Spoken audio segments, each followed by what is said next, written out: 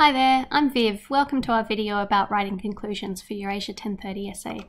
Conclusions are a really important part of your essay because they wrap up your entire argument.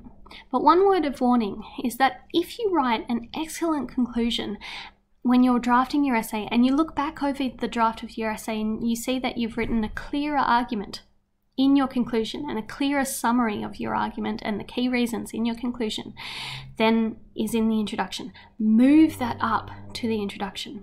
Make sure that your introduction has a very, very clear statement about what your argument is and what your key reasons are, because again, like I said in the video about introductions, the introduction is the very first thing that your reader sees.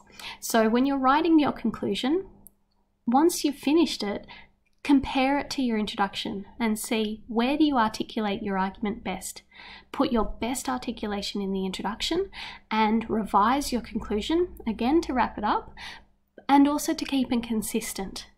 But you'll often find when you're writing your essay that when you get to the end of it, that's when you've thought about the ideas most. That's when you've been able to articulate things most clearly. So when you're writing your draft conclusion, think about whether it would work even better as an introduction, and then revise a new or create a new conclusion in its place. So when you're writing a conclusion, you need to think of it as having two main elements. First, summarizing your argument and the key reasons for it, and then thinking about, so what? Why has this essay been interesting? That's a hard question to ask yourself. One thing that you can do to make it easier is to think about what was the debate or the issue or the problem that your essay started off by talking about.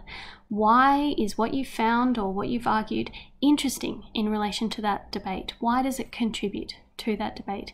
You need to keep it relevant to your discipline.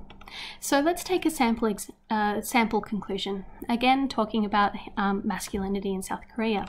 So first of all, the student begins by summarizing the argument. Again, the two parts of that argument that answer the two parts of the question.